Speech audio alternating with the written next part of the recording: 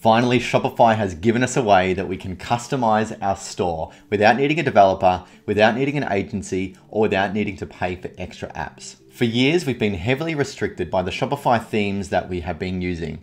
We haven't been able to customize the theme like other platforms such as WordPress or Magento, and we've been really stuck and our store started to look like everybody else's. But now Shopify have released a feature called Shopify Metafields, and this is going to be a game changer because it's going to allow us to actually add in these metafields into our store so that we can customize the look and feel. Our store will stand out from its competitors. It's going to increase conversions, and at the end of the day, we're going to make more money online.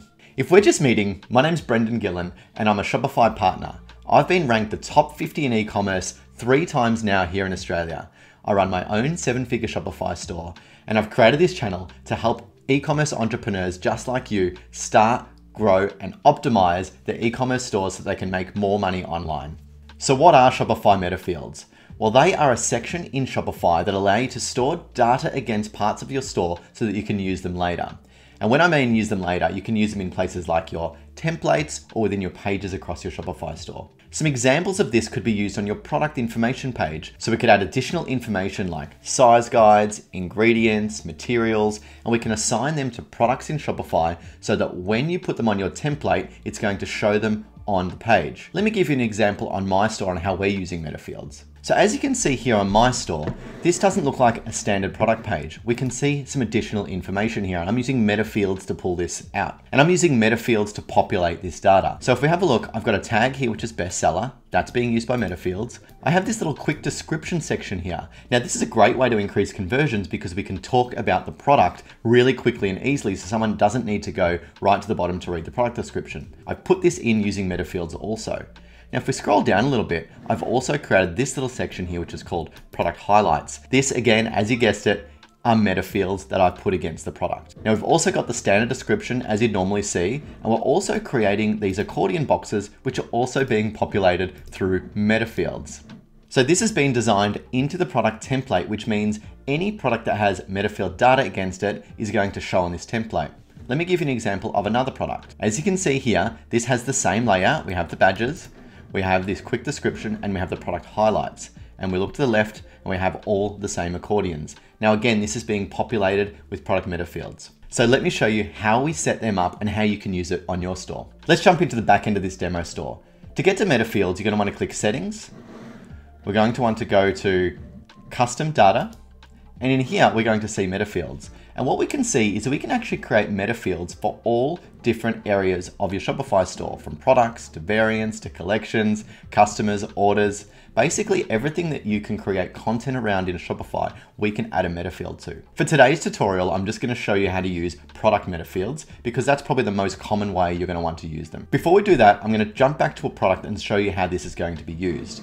So here's some demo products here. Let's jump in the organic decaf coffee product. Now, if we look at this is a standard Shopify product page. We've got the title, we've got the description, the images. It's pretty standard. So if we then go and have a look at this product on the front end, we can see that it looks pretty boring, okay?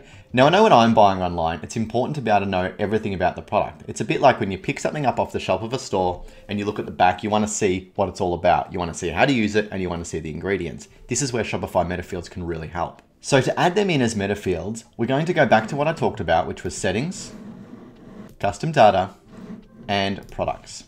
So what we're going to do here is we're going to add definition, and we're going to call this one ingredients. We choose ingredients, and we'll just write a short description so that we can know what this is about later. Now with metafields, there's lots of different ways that we can store the data. We can store it as just a single line of text, multi-line of text, a number, decimal number. We can even link products and files to it. If you have a look down here, there's lots of different types of metafields. Now for this one here, we're going to choose multi-line text. Now we don't need to do anything else in here. We can just click save. Awesome, so that metafield has now been set up. So now if we go to our theme, we click online store and we go to themes, we click customize. Now, just so you know, metafields only work with Shopify 2.0 themes. Now, pretty much every theme in the marketplace now has 2.0 on it. However, if you're using an old theme, it may not be metafield enabled. So you'll just have to check that it's a 2.0 theme. So let's go to our product template and add in this ingredients element. Click default product, and let's just change it to that coffee one. Okay, here we go here, organic coffee. All right, so we can see this matches what we saw on the front end earlier.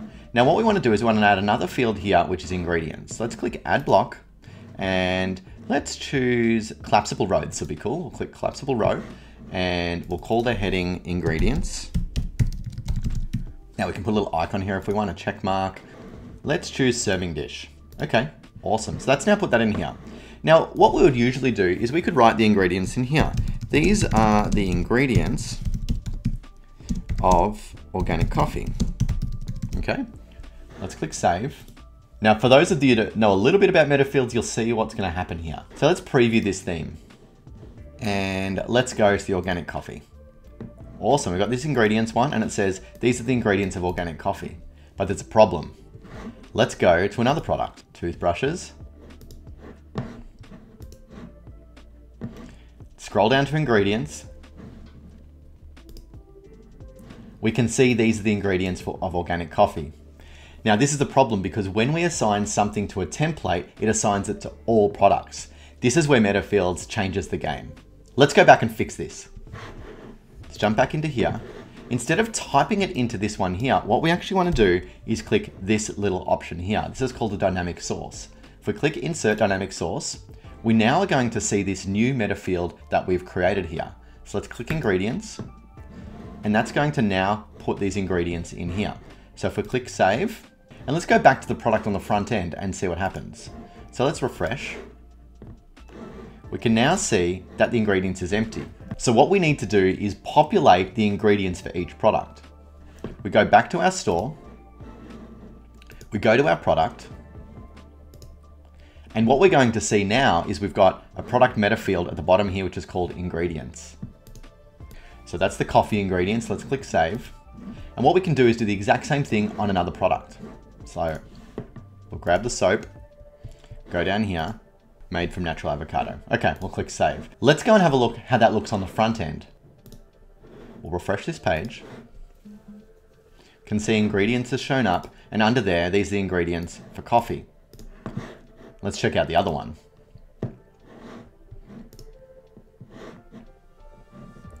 And these are the ingredients for the natural avocado. So that's the way that we can use Metafields on our store. But what if you wanted to update, say 20, 30 products at once? We can actually do this using the bulk editor and leverage Metafields within the bulk editor. Let me show you how to do that now. So if we click our products and we get the list of all the products, what we can do is we can select all products at once and click bulk edit. When we're in here, we'll then choose columns and we can scroll down and find our Metafield ingredients. And as you can see, they're all here. So we can actually go through together and fill out, maybe not ingredients for a bamboo toothbrush, but you know what I mean. And what we've done is we've now updated all products at one time just by clicking save. So by now I'm sure you can see the power of Metafields. So the way that we can use this across other parts of the site is we add different Metafields to different sections. So we can add it to collections, we can add it to customers, we can add it to everywhere. And the way to leverage these on your theme is to look for the dynamic source.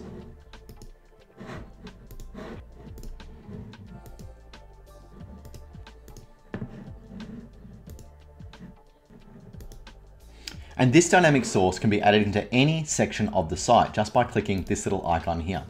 So I'm sure you can now see the power of having Metafields on your store. So what I want you to do now, look at what you might have missing on yours and use Metafields to bring that data to life within your themes.